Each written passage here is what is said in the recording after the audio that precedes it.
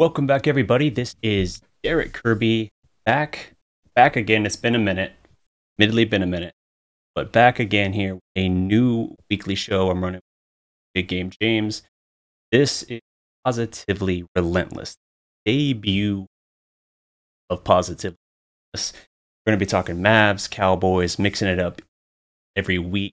I don't know if these episodes will always go out Wednesday night. Be recorded Wednesday, Thursday. Whatever. You'll be happy with it. James, how are you doing? Man, I'm chilling, dog. You know, like I said, we ready to do this. We've been talking about this forever. Ready to finally get it in. Talk Mavericks football. I said Mavericks football. Mavericks basketball. Dallas Cowboys football. Just ready to talk about it. You know, the draft is going to be coming up tomorrow. And then eventually there'll be the draft for the NBA. So it's always going to be something to talk about in the sports arena, especially with these Cowboys and Mavericks. So hopefully the Mavs can do their thing and get advanced because it's been a long time since they've been advanced that first round, man. Yeah, it really has. They haven't been past the first round since they won the championship in 2011. So it's been a bit of a drought, you might say. It's a dry spell. Yeah, on both sides. Football and basketball. Yeah, it's been a hard decade, 2.5 decades for Cowboy fans. But yeah, thankfully, and you got to knock on wood saying this, but the Mavericks are up 3-2. They were up 3-2 last year. It was the first time they had ever blown a 3-2 lead in a series. So that was bad last year. We'll get into that sort of a little bit. But let's real quick just run through some of the Game 5 stuff here. Obviously, it's old news. We're not going to linger on it too much. But the Mavericks won an absolute laugher, 102-77. The Jazz basically came out with a big bag of nothing. And I don't know how often you see a team that's like invested a lot of money in big names and it's just this dysfunctional. Like the Jazz have an obscene amount of money tied up in Gobert and Donovan Mitchell. And this team doesn't look good. Like they came out well in Game 4, but Dallas really let that one get away. They had a 4-point lead with 39 seconds left, and you still had a controversial call that allowed the comeback to happen. So this series could have ended in 5 with Luka missing the first 3 games? Right. Absurd. And yet that's kind of the state of it. So like you give all the credit in the world to the Mavericks. Obviously their defense has been great. Jalen Brunson is having a coming out party and earning himself loads and loads of money. Oh, he's about to get paid. So paid. And yet you have like Donovan Mitchell going 4-15 in Game 5 for 9 points, a minus 38 in the game. Like the dude had a bag of nothing. If Luka ever did that in a playoff game, he would be eviscerated. Yeah. And now I know he left with hamstring tightness, said he needed help back to the locker room, in fact. But he's already since then said, like, oh, it's just a bruise. I'm going to play this next game. That was just him saying, you know what? I'm done. I don't want to do this no more. I'm going to go ahead and take this little injury, say I'm hurt a little bit in this game, and then I'll be good for the next game. He wasn't injured. I'm not believing that. I'm not believing he had a messed up hamstring. Oh, but it was a hamstring. That was a bruise. No, your ego was bruised. You played bad. Everybody was going to rip you. So the easiest way for you to not really have to deal with it is the injury, man. Too many players do it, so I don't want to hear that, Donovan. But, hey, keep on messing up. Your messing up is Mavericks game. So please continue to mess up. Oh, 100%. So the crazy thing is the Mavericks won this game by 25. They didn't even shoot the ball well at all. Nope. Like they shot 27% from 3. And they was making me mad with that too, DDP. Sorry about that, but that was making me mad because I'm like, y'all falling into the Jazz game. I mean, the Jazz, Jazz will just shoot threes all daggone game. I think they was like 3 for 30 or something like that in that game. And I mean, that was terrible. So really, I mean, let's keep it real. You don't see teams just miss like that every game. So, hopefully that continues, but you don't really see teams just missing threes like that because they had a lot of open looks. They had a lot of looks where if they were making those, you're like, ooh, they could really just come back real quick, or they could really open up a lead because they had open looks, but they were just missing them. But the Mavericks were falling into it where they were coming right back down the court and hiking up a three. And I'm like, no, man, take that to the hole. I did like when Jason Kidd called that timeout. I think they were up like 20. He called a timeout, and they started going to the hole. And that's what I like he did, because I was screaming at the TV to do the same dang old thing. Oh, absolutely.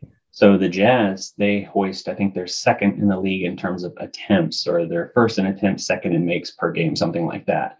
And Dallas's strategy has been to basically body them up and force them to put the ball on the ground, basically daring them to take it into the teeth of the defense, because that's not their game.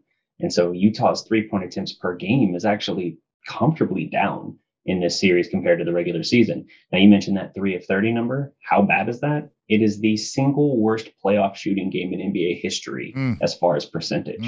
3 of 30. Dallas shot 27% from 3. Even if they'd only made half as many of those, they still would have won this game comfortably. And that's why I said, like, Dallas, if they even shot the ball well, they're winning this game by 40. Right. 45. Right. Like this game was nothing. Utah had nothing to offer.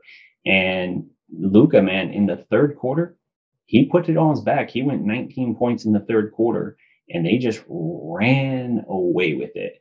And like, that's what you want. Like, you got Luka back in there. Like, okay, bury him. Don't hang around. Get your foot on their throat. Press down until they stop moving. Just end the game. And that's what they did. Now, it'll be interesting to see how they respond now, having to go back to probably one of the more, if not the most hostile road environments in the league. It'll be interesting to see if Dallas can close this out, because Utah doesn't look like they want to be there right now. Like, they came out and they played really hard in game 4, but you just saw none of that fight in game 5. It looked like everything they expelled in game 4, it's like in the back of their mind, even they know they got away with a win. And it's like they kind of think like, man, we couldn't even really beat them consistently without Luka. Now he's back and he's averaging 35 a game still in the last 2 games. What shot do we have? Yeah, be interesting to see. I didn't mean to cut you off, but I think it's like, well, I'm not going to go by, Dallas blew them out.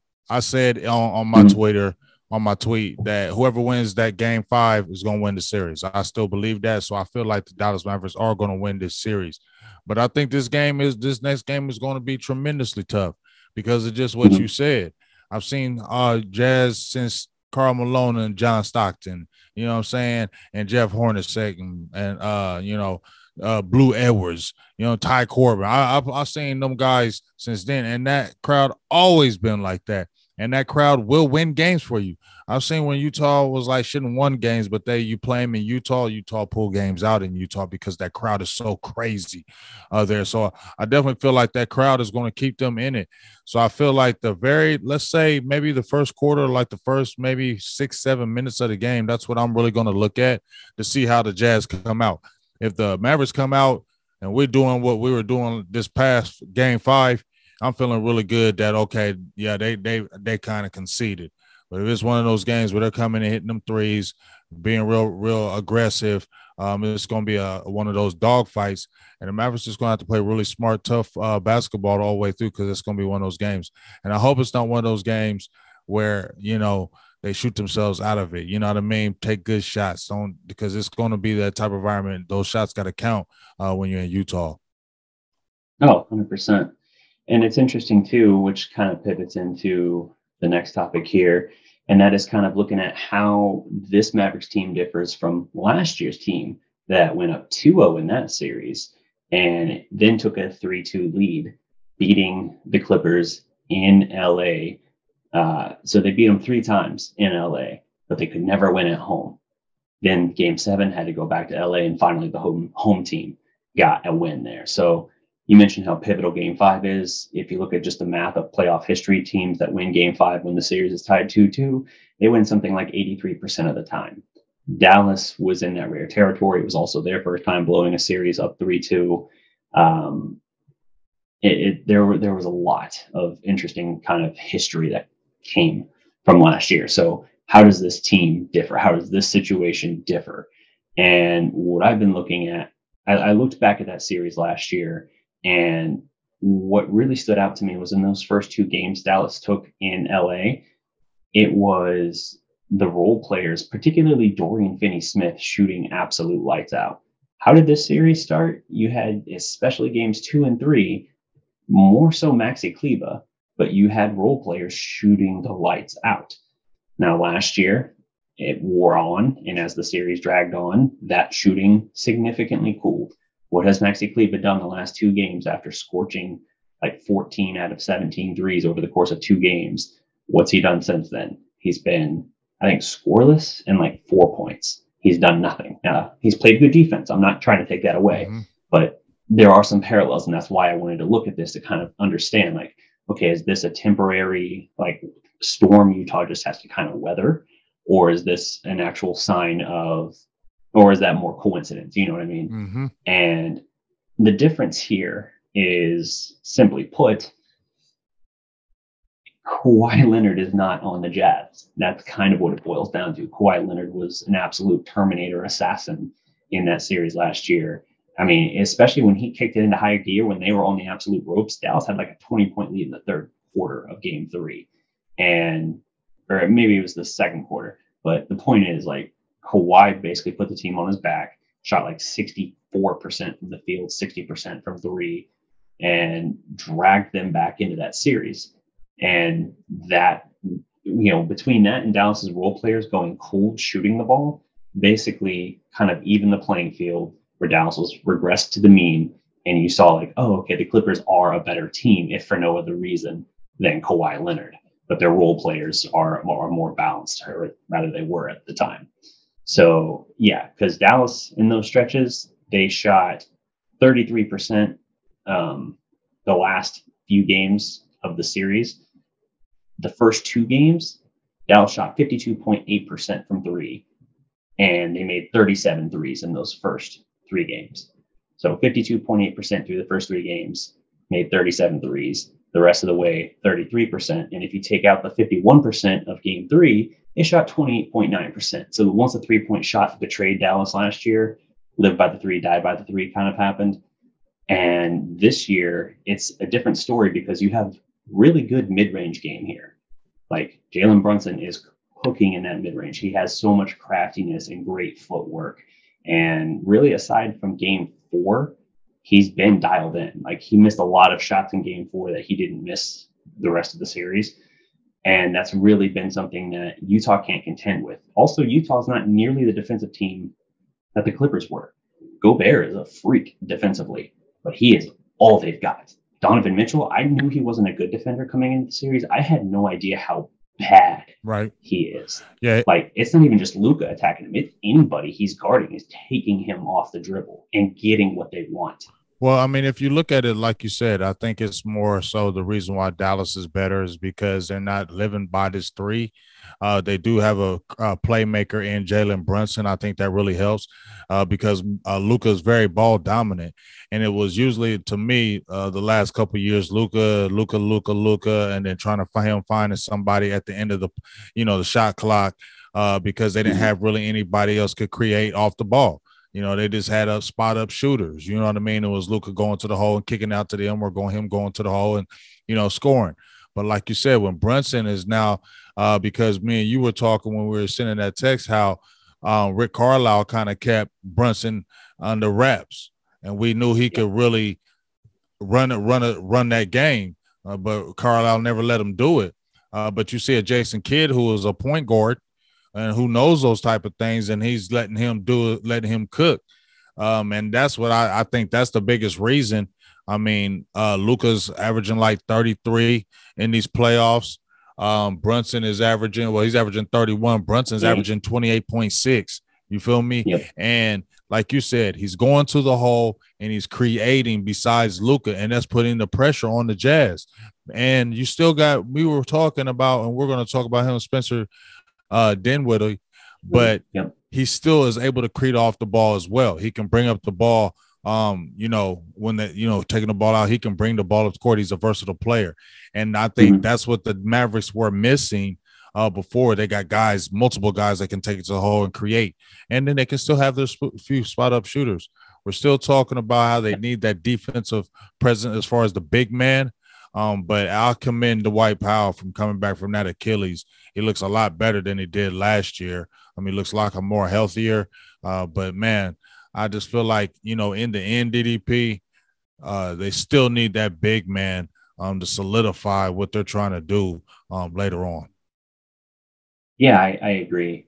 The defense has been tremendous here. Like Donovan Mitchell, he's averaging 26 points per game in the series, which you look at that and you're like, oh, that's pretty strong, right? Well, he's shooting 37.9% from the field and a putrid 19.5% from three. He is not scoring well. Like I said, Dallas is basically forcing him off the 3-point line a lot. He's taking a lot of difficult forcing shots. It's just not going for him. Like he hasn't really gotten comfortable, and he's credited after pretty much every single game the job that Dorian Finney-Smith has done. Dodo, he's not going to get all defensive team honors, it sounds like, but he really deserves it. Like he has had a phenomenal defensive year. And you mentioned Dwight Powell. He's been, sensational this year. He's been probably the single biggest punching bag in like Mavericks fandom as far as the past several years. And I think part of that, I don't know how many people still have in the back of their mind the understanding that he was part of the Rondo trade, and like that blew up so badly. It's almost like an unconscious bias a little bit. He definitely had his struggles, but now that he's a full year removed from the injury, you see much more what he is. And I think Dallas is kind of utilizing him better when they're having him play defense. They're not, drop coverage in the pick and roll, and that's working to his strength. Like what they were doing defensively before was putting him in a terrible situation for him repeatedly every single game. And so it kind of exposed his weaknesses, and it just made everything look all the worse. They're doing a better job with this. Like Jason Kidd deserves a lot of credit. So does the entire coaching staff. He put a really good coaching staff together. And the way that they're attacking Utah is a masterclass, because Utah was a juggernaut offensively. And they've only broken the century mark, like once in this series. And that was like a 109, 104. Like Dallas is tightening the screws defensively, and Utah doesn't have any answers. The most ambitious thing Utah tried to do to counter that with Dallas was pick up Luka and Jalen Brunson full court with pressure. And you know what the trade-off was there? Bogdanovich, who murdered Dallas the first 3 games, went from averaging like 27 points a game to like 9. He is worn out chasing these guys full court and dealing with them. And his efficiency has plummeted now. Like that's the trade-off. Teams might want to come in here and be like, oh, okay, we're going to play hard on defense and we're going to scramble like the Mavericks do. Well, the Mavericks have done it all year. They've geared themselves for this. Utah, they're not used to having to like really as a team scramble and work like this. They kind of are spoiled by Rudy Gobert masking so much of their issues. And now that it's getting exposed, they don't have, it seems like, the fortitude to really dig in and do that possession after possession, game after game. And that's all the benefit of Dallas. Yeah, man. And plus, when I look at, Donovan Mitchell, he's not really a three-point shooter to me anyway. He was never like a great three-point shooter to me. I don't know what his career percentage is, but, the guy that really is really besides him that can really do anything is Jordan Clarkson. Now, I'm going to tell you right now, Jordan Clarkson, he gets to the hole. He's the type of player that he's going to put some pressure on you. So Jordan Clarkson is the one kid that I keep my eye on him because he gets hot, man. You know what I'm saying, DDP? Jordan Clarkson, he's a problem, man. Like he can shoot, and he's a very aggressive going to the hole. He makes these hard, very difficult degree shots.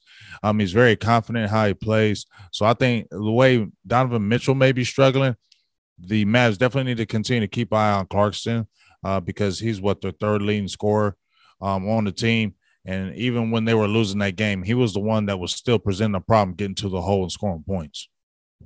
Yeah, no, you're right. He has been their best option the past 2 games. And it's been on past 2 games where he's kind of stepped up in the absence of Bogdanovich's production.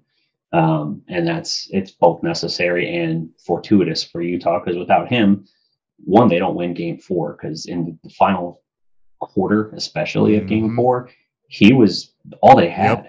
he was the only thing going for them offensively. Mm-hmm. So yeah, the reason they're not already at home is because he balled out, and he was great again in Game 5. It's just he's not getting any help. Right. And yeah, so they're probably gonna have to lean on him. I don't know what adjustments Utah really has at this point.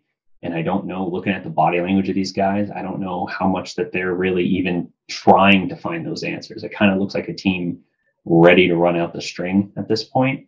I mean, you should have to see. It could be a deceiving thing, but everything you saw in the body language from the team looked like they had largely quit, like they were ready for the season to kind of be done. And it's not just the season. They're going to have to completely blow up this roster. Like they'll hang on to Mitchell, but I think Gobert is going to probably be moved. Oh, he's definitely going to be moved. And I'm curious, too, what that's going to look like, because this series has kind of shown, like, the NBA evolved so fast. And the way its trajectory has looked, you went from, like, entering this series saying, like, oh, dude, imagine if somehow Dallas could get Gobert in the offseason. Perfect compliment by Luka. Now you're like, I don't know, because that big man is getting exposed, like, left and the right. The small ball works. I mean, I still feel like you got to have that guy that's about that 6'10", 6'11", but you don't have to have that 7-footer, that traditional. Like $40 million. You don't have to do that anymore, because you can get that 6'10", 6'11", 6'8". You can get those guys that are athletic enough where you don't have to force yourself to get that and pay that any longer. So just like you were saying, you looked at it from afar like, ooh, Gobert be a asset. But then now when you look at it, like, you don't really need him. I like more of an athletic type of guy. We were talking about, Miles Turner. I want somebody with that type that's a big man, but versatile and doesn't have to be pigeonholed as center. And that's just what it is. You know what I mean? Versatile guys are what it's kind of at in the NBA in 2022 and beyond. Sure. So it's interesting to look at, because you definitely weigh what you think Gobert is, like what he brings defensively, undeniable. And his versatility is great, but he doesn't have any kind of real offensive game, certainly nothing outside. And for what he's commanding salary-wise, you can't pay a dude. Like, I understand there's not many teams that can go 5 out truly. Like, the reason Dallas was playing him off the court in the first 2 games is because Maxey was hitting everything. And so you had that option. But you don't want to pay a guy $40 million who can be played off the court by the handful of teams who are capable of doing that, which, by the way, are going to be your top-tier teams. You don't want to pay $40 million to a guy knowing, well, hey, this will help us beat 80% of the league, but it's not going to help us when we play the big boys. Right. You know what I mean? Especially in the playoffs. No pun intended. Yeah, so it's you don't want to look at it that way. For Dallas, though, their small ball lineup is working. I do feel like that's going to eventually bite them, the lack of front court depth, particularly rebounding. They've had to play a maddening chess match here where it's like they're conceding a lot of points in the paint. They're conceding rebounding, and they're kind of getting away with it. Like, those two things go very much counter, the second chance points obviously, go very much counter to traditional logic of how to win a game. Other than that, you would just cite like turnovers, right? And yet they're getting away with it because they're basically saying, hey man, we're going to shoot the lights out for the most part, and 3 is always going to beat 2, and we're going to give you a contested shot at the rim. And it doesn't matter how many crazy dunks or alley-oops you throw down, we're going to say, like, all right, that's cool. I'm going to go splash a 3. Another corner 3 for you. Another corner 3 for you. The sequence in Game 5 where Luka in the third quarter blocks a 3-point attempt and then shoots like a 40-foot 3 in a guy's eye was and I say this in the best way possible, the grossest thing I've ever seen. It was so ridiculous, and the full arrogance and swagger on effect. Like every superstar has that mode where it's just mean mugging and just like, bro, get out of my way. Like, don't even try to guard this. You're not going to get it. Like that vibe feels like it's very much throughout this entire roster. Whereas before it was kind of Luka and company. Now it's like, no, it's Luka and the dudes. Like, it's Luka and his guys. Like, look at Whiteside taking the shot at Luka in the game. What happened? The entire team got up and got there. Reggie Bullock actually looked like the dog. They told us James Johnson and what was the other guy? Josh, he went to Boston. Wow, I'm blanking on a name. Was it the guard? Riddick. Yeah. I can't remember his name. I know who you're talking about too. Yeah. But they didn't. But basically, they didn't do it. They didn't force it. You got more guys. I don't know. It just seems like a night and day team from last year or even the year before. Honestly, it just seemed like once the movement of KP, once he was gone, it just seemed like the team came together. Started playing more. It just seemed like they were more together, more team oriented, more moving, more ball movement, just more spacing. Just seemed like things just happened better once the KP removal happened. No diss to KP. It just seemed like that it just wasn't fundamentally going to work, and you just had to move on. So it was good that it had to happen. It happened that way. And like you said, the supporting cast to me is just a lot better. I just feel like it's a lot more confident. It's a lot more togetherness. And I feel like, we needed some new blood with a new coach. I had said it last year, wasn't trying to diss Rick Carlisle and say he was a bad coach. But once you've been there, like I talked about with Jason Garrett with the Dallas Cowboys, once you've been in an organization for so long, you had that championships a long time ago. Now it's like, what have you done lately? And we can't keep on remembering what you did in 2011. You know what I'm saying? Can't keep talking about that one championship every single time to keep you holding on. And I just felt like it got stale in Dallas. It wasn't that excitement like that in Dallas. And I feel like getting Jason Kidd, he brought excitement. Kidd, I always loved Jason Kidd. I don't understand why people were hating on him, when he was a coach, because I thought he was a pretty good coach then. I mean, he wasn't perfect, but I feel like Kidd's a good coach. And I'm glad the Mavs brought him on board, and I feel like it's going to get better because I think he has a good mind as far as where you want to go in the draft and things of that nature. And I think because he's the coach, I think he can bring maybe, people are like, oh, well, look at there. Maybe people don't want to come there. But I feel like Jason Kidd being there, that helps bring other free agents to the Mavericks in a very near future. He's definitely highly respected, especially now. Like, he's always had defensive turnarounds for his teams. Yeah, it fizzled out with Brooklyn and with Milwaukee, and there were kind of culture concerns. But it seems like he grew a lot in LA, and he still brought that incredible defensive turnaround to Dallas. Actually, his best job yet in terms of a defensive turnaround from one season to the next in his first year at one of these stops. And yeah, he's highly respected. So is even an assistant on his staff, Jared Dudley. Your GM, Nico Harrison, is highly respected. So yeah, maybe it will be different moving forward. But I always say this, let's just start with getting out of the first round. Like, people are already trying to talk about like, oh, well, hey, Booker's roughed up for Phoenix. You could have a matchup. I'm like, stop.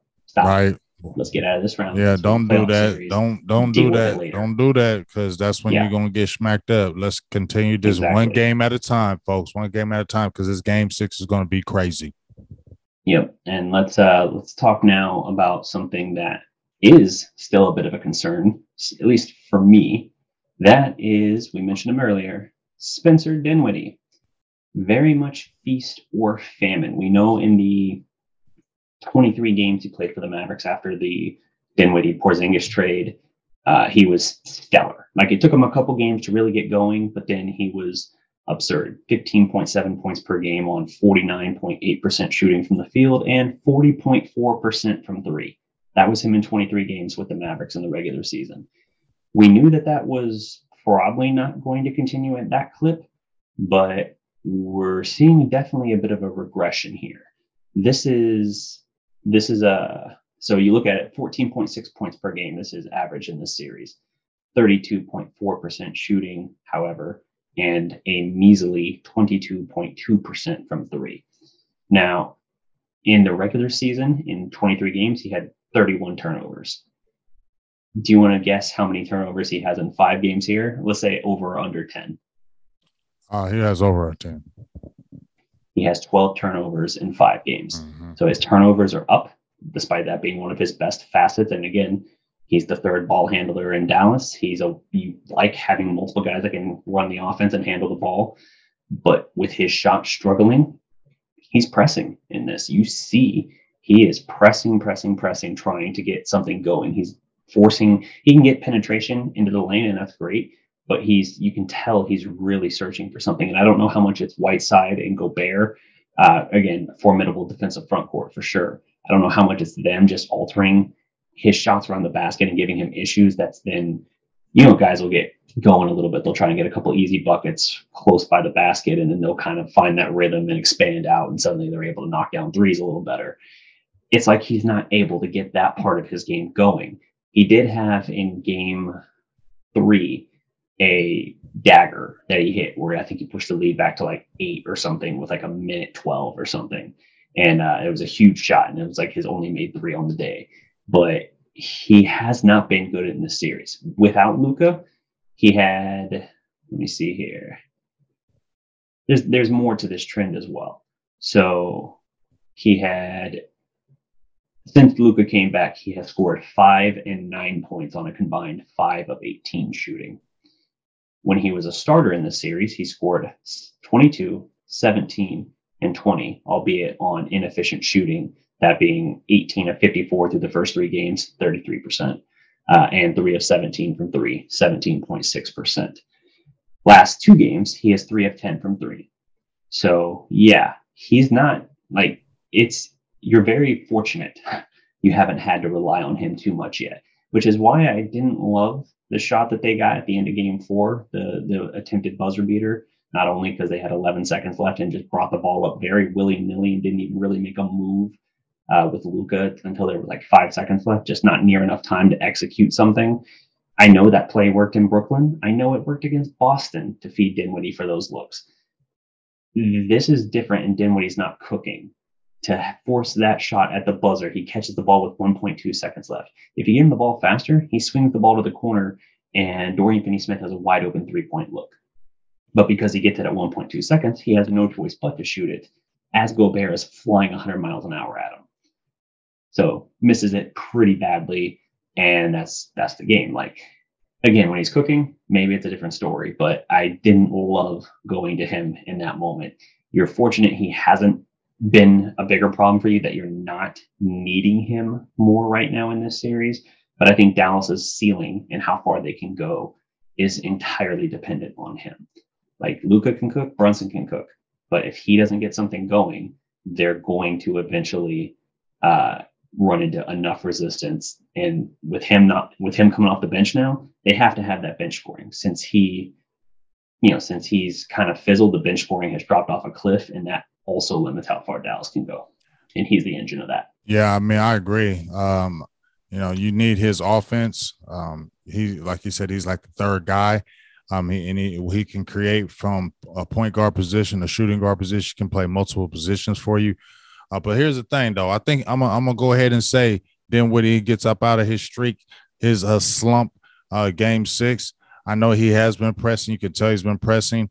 I think it has a little bit to do with the size. I played the game, and when you miss a few shots, then those shots that you usually make and they come in and out the rim, or you usually make those, it starts getting frustrating, and then you want to kind of just get off the snide. So then you usually take those shots that you probably normally wouldn't take, just because you're just trying to get it in that bucket, because you just feel like in your head, if I can just get that one in there, I'm kind of good. So I personally, I'm not saying shoot out the team, but continue to be aggressive, Dinwiddie. I'm cool. Continue to be aggressive. Don't get gun shy because you're in a little bit of a slump. You're missing, some shots, because they need you. They're gonna need Dinwiddie in game 6.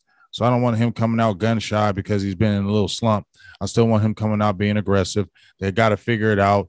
With him, with Luka coming back, I don't know if that maybe affected his game a little bit, threw it off a little bit, because they're incorporating Luka back in, the lineup, because, it was Brunson. Brunson was the guy when Luka was going. So I haven't had to see him adjust a little bit to these last couple games, because Luka is ball dominant, and, where Brunson was handling it. So sometimes it's a weird dynamic when I watch those two, because Luka taking the ball all the way down, the shot clock all the way down, and then try to kick it out to you, and then you got to create a shot at the last second. I don't like when he does that at times, you know what I'm saying, because it puts the player in a bad position. So I think they're still trying to figure that out in the playoffs. Maybe we'll, more acclimation, more playing together. Maybe that'll get the kinks out, but I still want Dinwiddie to still be aggressive in this game, especially game 6. Sure. And also worth calling out before we wrap up this segment, Dinwiddie in those 23 games was only averaging about 25 minutes a game. And when Luka was out to start the series, obviously he was back in the starting lineup and he was playing like 40 to 43 minutes a game, way more. And I think that exposed him a little bit. And so it's possible you kind of get a little bit, and that's why it's important to close out the series now and buy yourself as much possible rest as you can. Because I really do think, again, not visiting myself looking at other series or anything, but it is looking more and more like that first round series for Phoenix and the Pelicans might go 7. And so if you can steal a couple extra days of rest, do it, especially for a guy that's coming a year off of an ACL. So that's huge. And that might be pivotal for him getting his rhythm back and everything, just having that time to rest and to practice a little bit. But they need him for sure. So now we're going to pivot from the Mavericks. They play Thursday night in Utah, chance to close out the series. And we'll see how that goes, and we'll follow up on that. But we're going to pivot to the Dallas Cowboys. Right. We got some draft needs here. It has been a very, shall we say, tumultuous few months. It's I'm still honestly reeling a little bit from the playoff game. I'm not going to lie. I'm still, it's kind of like a Rocky movie. I just got hit by Drago in the face and I haven't quite rearranged my face and stood back up yet. That's how it feels. Tell me what you're looking at here with the Cowboys. Well, I've been on the radar, just trying to keep my eye on, what's the ear and what they've been talking about. And, interestingly enough, they, said that 14 to 16 first rounders in their brain. So, people saying they could trade up. They're at the 24th pick. Obviously, they have 4 picks in the 5th round because those compensatory picks in the trade with Amari Cooper. Me personally, I think they're not trading up. I don't see a DDP. I don't understand why they would do it unless maybe Jordan Davis. I wouldn't trade up for a Drake London. Just me. Drake London's a good player from USC, 6'5" receiver. But he doesn't have the greatest speed. I just don't see why you would do that. You're going to have to give up a pick to do that. And usually when you're doing trading up, that's when there's a guy. And when you look at this through this draft, it's a lot of good depth, but there's not a lot of star power like years before.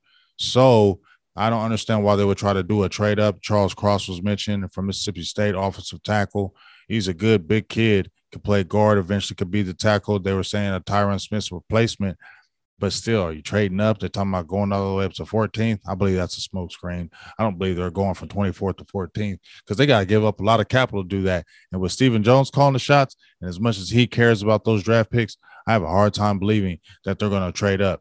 Now, I've been doing my last mock drafts, DDP, and we've been trading down. And I've been trading down to gather picks maybe in the 2nd or 3rd round because that would, to me, would be more optimal for the Cowboys because then you can get a couple sneaky guys maybe in that 2nd or 3rd round when you gain that extra pick by moving down.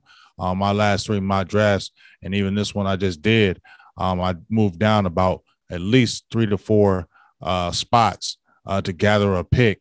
And that could happen. So I think more, to me, trading down is more smart and feasible for the Cowboys because the draft is so deep in guard at the offensive line guard.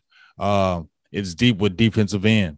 Linebacker is deep. They got a lot of good receivers. So you don't have to jump up there and do that. So we'll kind of see. But some guys that they've been really talking about, I mentioned Drake London, Treylon Burks, a receiver from Arkansas. To me, he's a boomer bust. He's a really good player, but to me, he could be boomer bust. With his playing ability, Chris Olave is, to me, one of the most complete receivers in the draft. He's a little wiry, though. I love worry about his body, his frame, but it seems like they really like him. That could be a pick. Sam Williams, defensive end from Ole Miss. He's been really talked about the last maybe month. Jelani Woods, tight end. These are players that I put in my mock draft, by the way. Jelani Woods. And these are players that came on the 30-30 visits, okay? Yeah. And that's key in the Cowboys world because you come to the 30 visit, if they worked you out and you come to 30 visit and you're available, they're going to draft you, okay? Yeah, there's only been like one exception to that, and I can't even remember who it was, but it was someone notable that it was like, oh, you could have had him, huh? Yeah, exactly.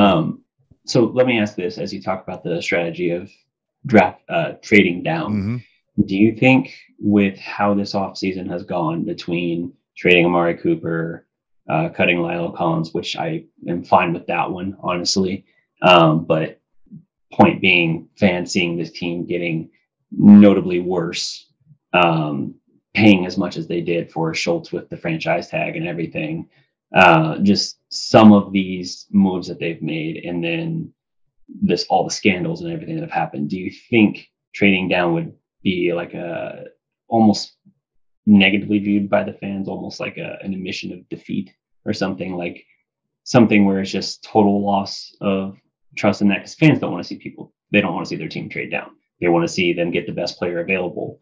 And so if they're going to trade down, it might in the long term pan out and it might be the correct move. But is that something that factors in, you think, at all? I don't think so. Not this year, because I feel like this draft is not really big star power. And I think that's the reason why. Because when I listen to a lot of people out there, a lot of people are saying it's okay to trade down. You know what I mean? Because they want to gather picks. They want to get more picks to get more players. So it's not being unaggressive to me. If you trading down, you're being aggressive if you're gathering picks so you can get more players. You get what I'm saying? I don't, in my opinion, I don't really see it's going to be viewed negatively just because, like I said, there's not a lot of dogs. I mean, this quarterback class is one of the, I'm not going to say worst class, but it's not a good quarterback class at all. You get what I'm saying? Right. So we always talking about quarterbacks dang near every year, right? But this ain't a quarterback class you're talking about. There ain't really one guy even at the number one pick. It could be multiple guys at this number one pick. There's not even from top five. This is an unknown draft because it's just really deep, no star power. So I think it'd be when I listen in the streets and even for myself, I don't feel defeated at all. I feel like, hey, let's get an extra second or third, and then let's get aggressive in those rounds because those are your money rounds anyway. Let's keep it real. You mentioned Treylon Burks earlier. Do you think his stock, you mentioned he's tremendous boom or bust receiver out of Alabama. Do you think his stock seems abnormally high, perhaps based only on the hot commodity that Deebo Samuel kind of presented himself as this year? It seemed like Deebo, he's been a kind of known commodity for the last few years, but it seemed like a lot more attention went to him where now you're hearing like, oh, trying to find the next Deebo, trying to get the next Deebo. And I feel like maybe with Treylon, that might be kind of fueling some of that where now people are saying like, oh, it could be a boom. Like, I feel like his stock elevated because of that, because the first thing I'm seeing mentioned is like, oh, well, I'm not going to say he is Deebo, but like there's similarities there that like the fact that they're linking him in their mind tells me that like there's something of a recency bias to that.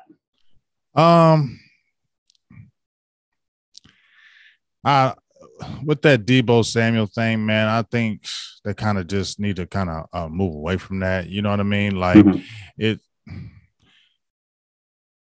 can use a Tony Pollard as a Deebo Samuel for real, if we're talking like that, because you got a guy who played receiver when he was in college, you know what I mean? And he's playing a running back. So you got that really right there with him, but you're still not utilizing it. So I don't know. I just feel like they just need to kind of need to just concentrate on. I kind of just lost my train of thought for real. I was thinking of something. Cool. I repeated I just had a brain freeze. I seriously did. They need to figure out how to scheme the weapons they have. Like for the production they were getting from like Amari, for instance, it seemed like too often the mindset was like, all right, look, he'll be the number one option on the route, but we're not going to make a point of designing stuff to feed him the ball. Right. Whereas with Deebo, he's so versatile, it feels like, no, you basically scheme your offense largely around him.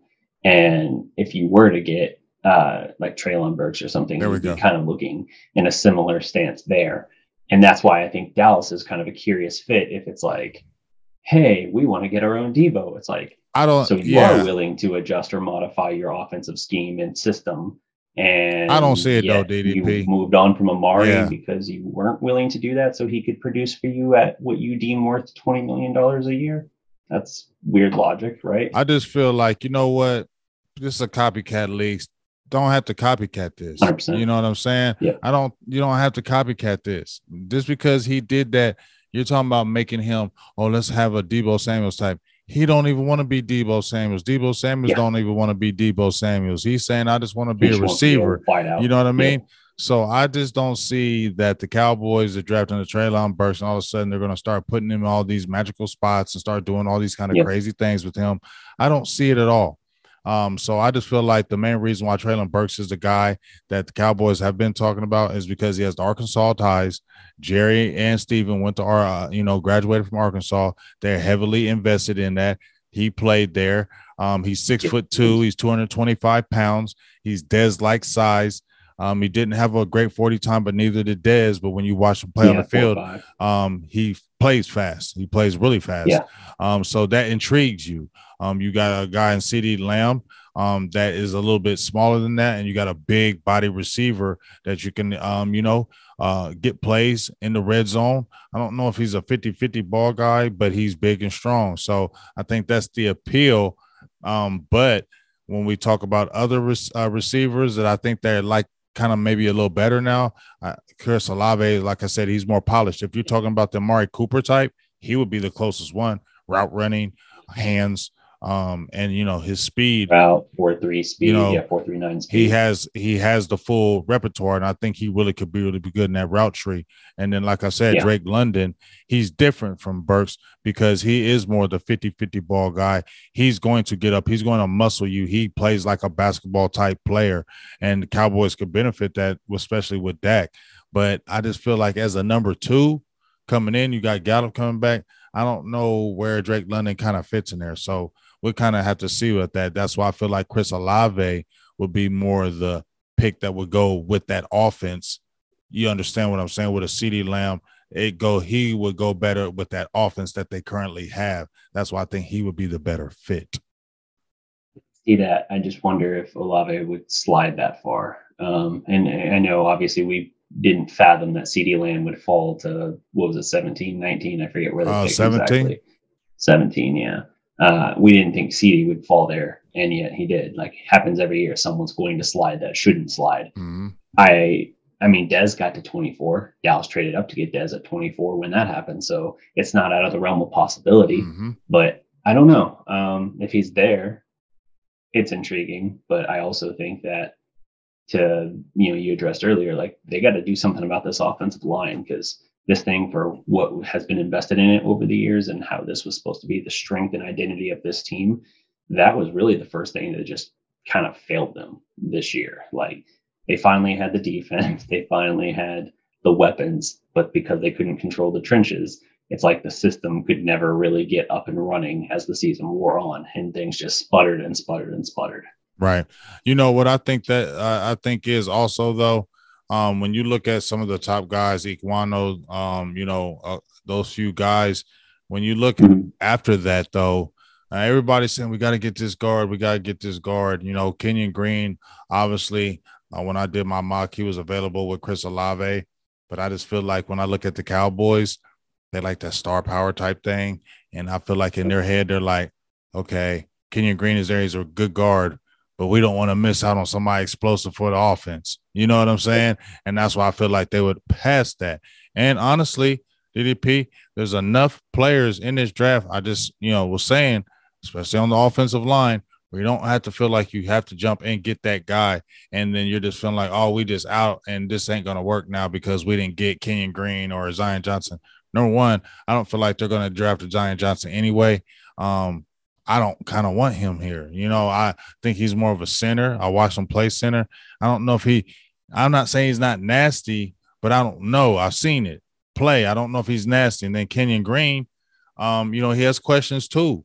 So I just feel like if there's an explosive receiver there at 24 and they're staying where they're at, and when Kenyon Green's there, I feel like they're going to go to receiver because they have other guys on the board and there's other people in this draft, especially at the guard position, then they can pick up and he could still come in and play. You don't have to always have that, first rounder, he's coming in. No, there's plenty of guys that you can get in the third and fourth round that can really come in and play. And I think this draft is deep enough in the guards that the Cowboys don't have to get that at 24.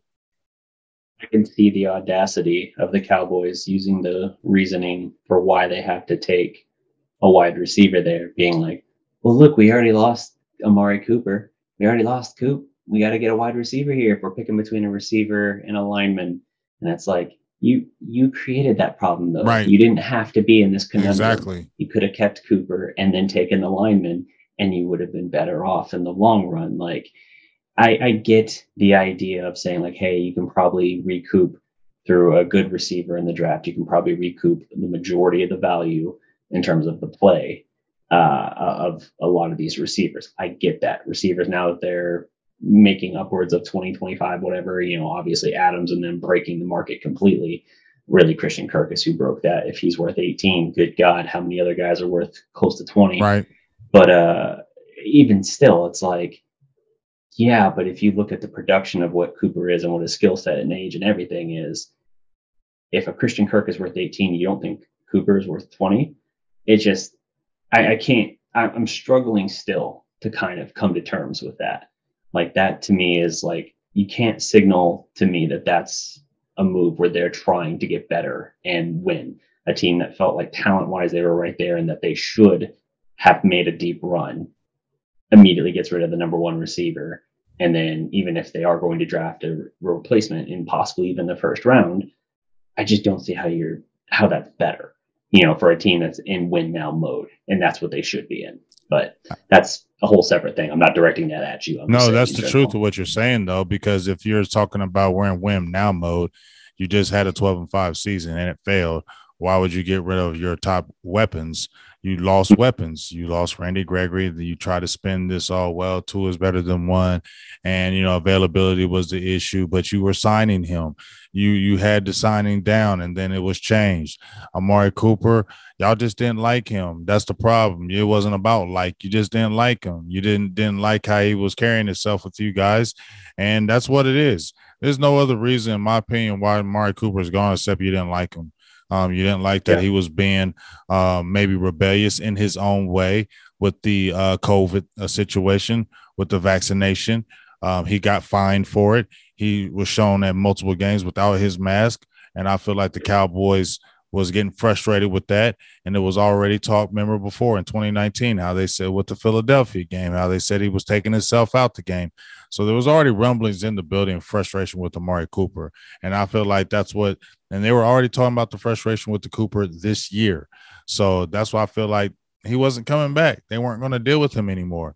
And that's a sad situation because you let your personal feelings get in the situation, in the way of trying to win a championship. And that's why I feel like, to me, you let your personal feelings get in the middle of this and you let him go. And now you're telling us, okay, CeeDee Lamb. I like CeeDee Lamb. He's got to step up. He had a very good year last year, but he wasn't the number one guy. He's going to see a lot of different other things, and he's got to be able to be ready for that.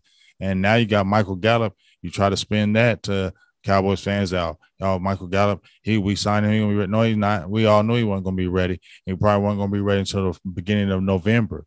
So you went from having a team that was ready to go and kill it again next year. If he failed off, let's run it back. Now you're looking at you lost more than you gained, especially in free agency. Now you have to bank on the draft and hope that these players that you're drafting, when you're worried about taking a big gamble in free agency, but you're taking the gamble in the draft of unknown players who've never played in the NFL, that's still a gamble too. That's why I don't understand Stephen Jones' thinking, but he's thinking in his head, it's the cheaper way. That's the only way it is, and that's why he does it. It's the cheaper way through the draft, and that's why he can feel like he can gamble with that, because it's a cheaper way. So for the draft, who is the player at the top of your want list? Like, if he's your everything stars align, who's the guy that you want for Dallas? Like, whether it's, even if it's not a specific player, like what position do you think is the greatest need? Greatest need. I'm really not the greatest need. That's tough, because Boss Cowboys talking, he was talking about middle linebacker, and I keep on thinking like, man, I'm listening to what you're saying in linebacker, even though they have Jabril Cox, even though they have Micah Parsons, and they brought back LVE, it is still a hole. that needs to be filled. Yes. They need a middle linebacker. Like Boss was right. Like when he first, he's like, no, just listen to me. And then when he explained, I was like, yeah, they do. That if you look at all the positions along the field, okay, yes, the guard position is open. Yeah. Yes, the receiver position is open.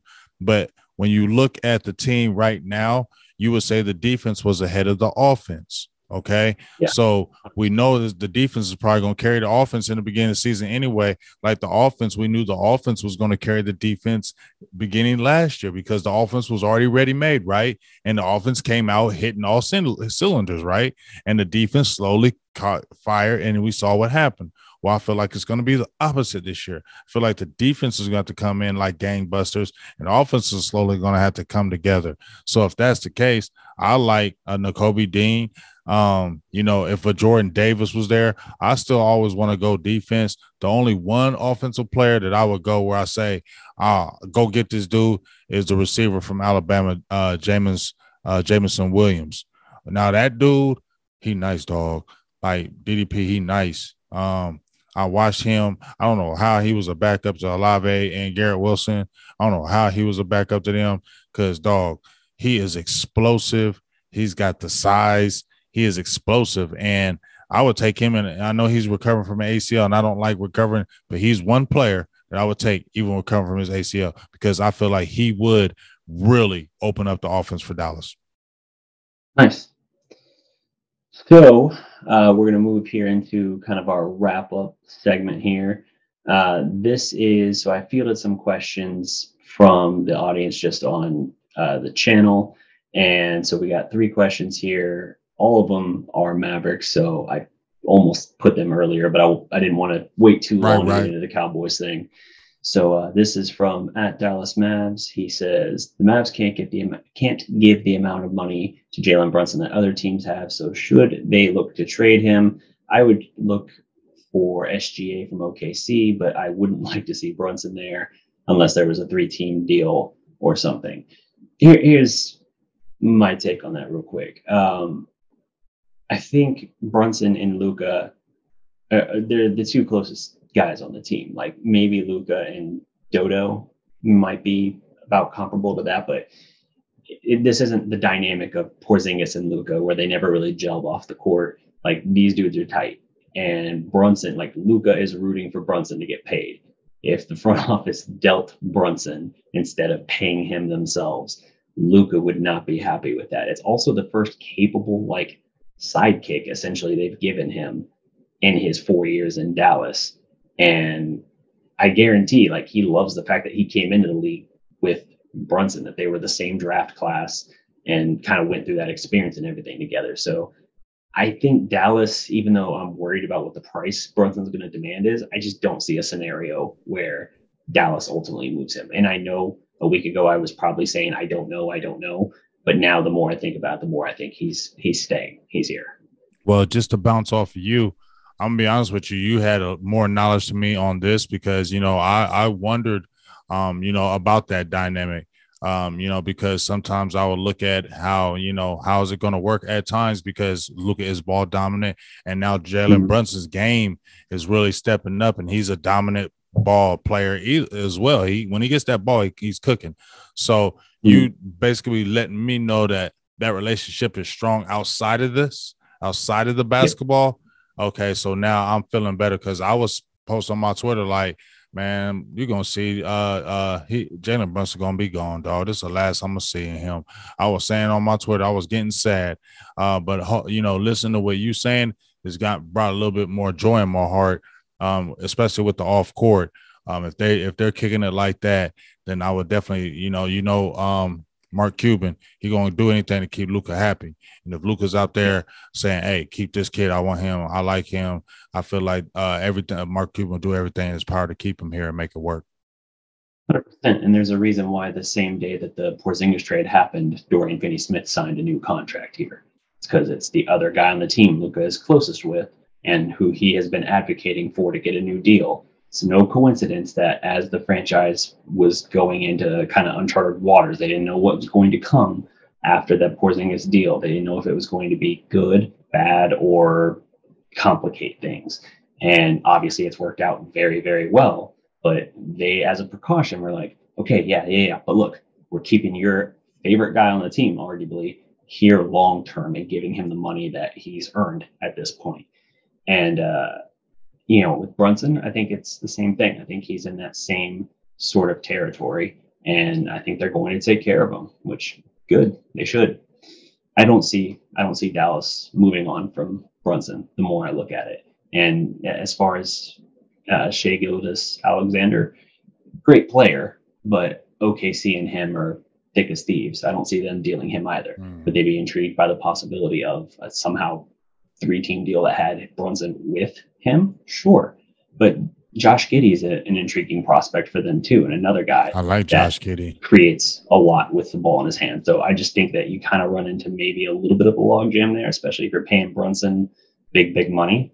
So I don't think the OKC thing in Dallas is a problem there. Here's another question here. I'll move a little quicker. Why is Luka playing? This is from BNK Top BNK. Yeah. Why is Luka playing so hard in the first 2 games back from an injury on defense and rebounding? Shouldn't Dallas try to minimize the physical strain and impact on him where they can? He's definitely playing hard. He's not holding back, which is good and bad. Like, it's good if everything's fine and it just shows that like he's like, okay, it's the playoffs, I got to step up. The team did their job while I was out. Now I got to make sure we finish this. That could be part of it. And it could also just be that he feels largely good to go, and is just playing. Like, he's not thinking about it. He's just playing hard in general. And so you're seeing these things. But I don't know. I mean, the thing is, they collect so much data on these guys now. Like, they have them so censored up in practice. They can tell you how many pounds of pressure they're putting off of each foot, how they're leaning, how they're distributing their weight, how they're landing. Like you saw when Luka was out for those 12 days, you constantly saw him on the exercise bike. They were gauging that data against thousands of other data points throughout the season of Luka, seeing how he performed the same task at different times. It's obscene the amount of data they collect on these guys. It's not like 10, 15, 20 years ago.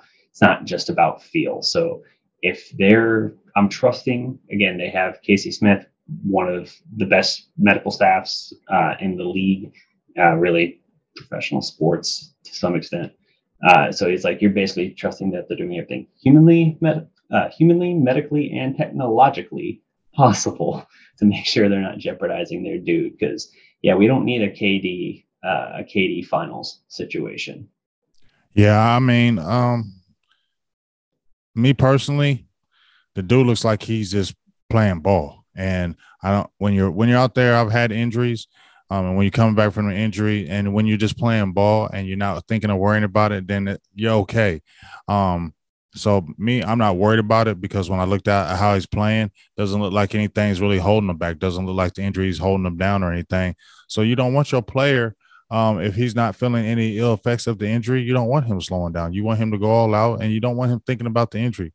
When you go out there playing tentatively, worrying about the injury, that's when you re-injure it. That's when you get hurt. So I like how he's just going all out, playing ball, not thinking about the injury. And like I said, usually when you don't think about those injuries, you just go out and play, those injuries don't come back. It's when you're trying to be super cautious and not trying to re-injure it, that's when that injury usually comes. And usually it's a worse injury that happens the second time. Yeah.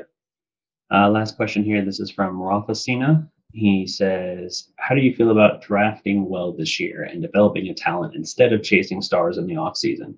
We've seen how good in-house talents like Brunson can get if given proper time. I feel like if we get past the first round, the Mavs are going to try to rush to get a superstar and screw it up like they did with Porzingis.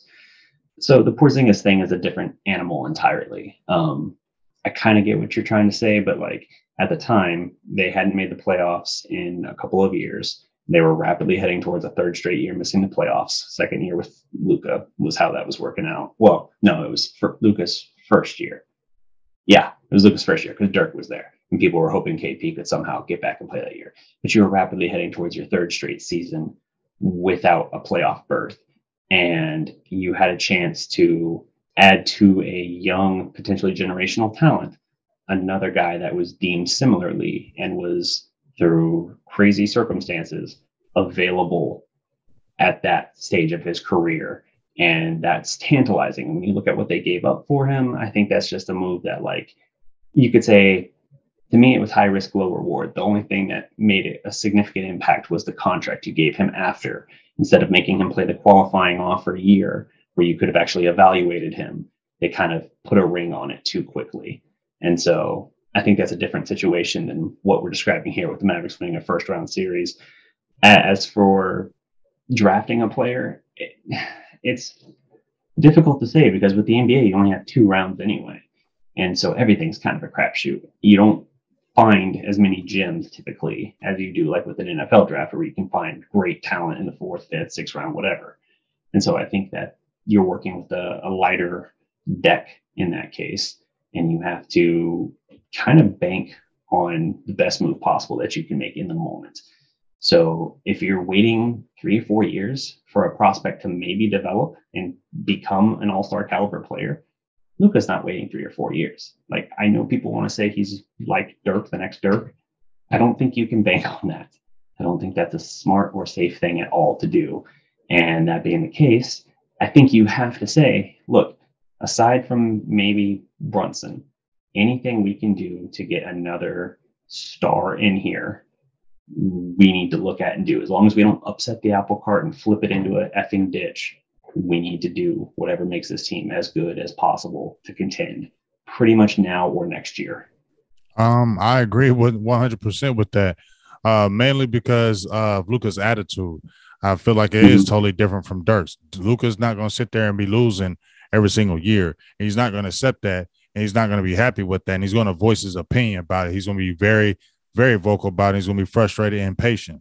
So it's always win now in the NBA, just like you said. It's not like the NFL where you have all those rounds. I mean, it used to be 14 rounds back in the day in the NFL. They cut that down. Why? Because it's you can't have all those players. In the NBA, they used to have all those rounds. 2 rounds is hard. You know, when you get a player in 2 rounds, that's hard to get a player 2 rounds and have them coming in and playing ball. It's rare. You don't get those guys coming out and doing that. And I feel like you have to lean on free agency. And this is the reason why I say you lean on free agency now, because these guys are coming out after their first year. They're not playing till they're 22, 23 in college anymore. These guys are young. So when you're getting these free agents, you're not getting them at 28, 29. You're getting them at 24, 23, 24, and 25. So you're getting them in good prime years. So, and I feel like that's where you can go ahead and still scoop.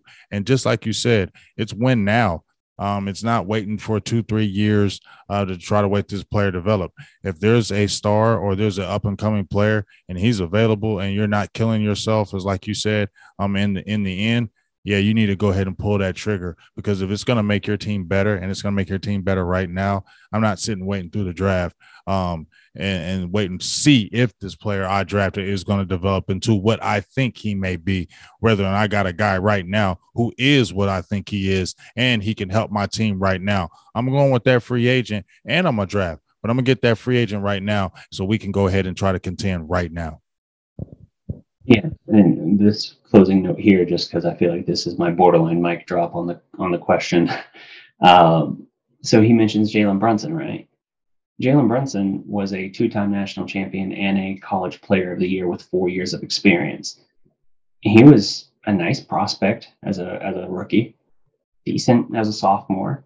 As his 3rd season, he was pretty good. It was this year when he took off.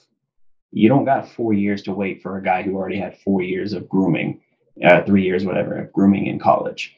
Like, you can't say, hey, I don't want an all-star now to try and win now, because I'd rather get a guy that's like a Brunson. Well, Brunson wasn't Brunson really then. So you're not finding wherever Dallas is going to be picking. You're not going to find the guy that is a generational immediate turn things around player. You're just not. So do what else you can, whether it's trades, whether it's free agency, that's what you do. I agree. But that concludes this first edition of Positively Relentless, the Dallas sports podcast. If no, you're just going to have to take my word for that. We'll be back next week, same time, same place, depending on, I guess, where you're looking. If you're looking for the Mavs stuff, that'll be here on Dallas Prospect. Cowboys segments will be over at Big Game James's YouTube channel. And we're going to have this on a podcast format as well. So that'll be available anywhere podcasts are available for the entire run of it. I think I'll run the first episode in full on the channel as well, just so people can kind of get the preview of the podcast and all that, decide if they want to check it out. But we'll be back here same time next week, same time, same place, just ready to drop a little bit more knowledge on your head from the top world. Dig it. Anything else we're missing here? Anything else we need to call out for the lovely viewers, listeners? No, we just love you, and make sure you get out here and support this, man. We're gonna do a lot more, a lot more in-depth things, a lot more content. So make sure you just get out there and support this, man. We're gonna have a good time with this. Next time you hear about this, next week we'll be talking about the Cowboys draft picks. We'll be breaking those down. Hopefully, we'll be talking more Mavs basketball, what they'll be doing in the next round. So I'm thinking if the Dallas Mavericks can get to that next round, maybe it might be good for the Dallas Cowboys, because the Dallas Mavericks haven't been out that first round in forever, right? It's been since they won the championship. That has been some years. It's been over 20 years for these Cowboys, and they've been failing. They haven't got out the first round. So maybe DDP, I could be on the suspicion, the weird tip, a superstitious tip, but let's let these Mavs get to this next round, and let's say, well, if the Mavs can do it, the Cowboys can do it too, so we can have two glorious things happening this year. So come on, Mavs. Y'all start to get the ball rolling and get to this next round.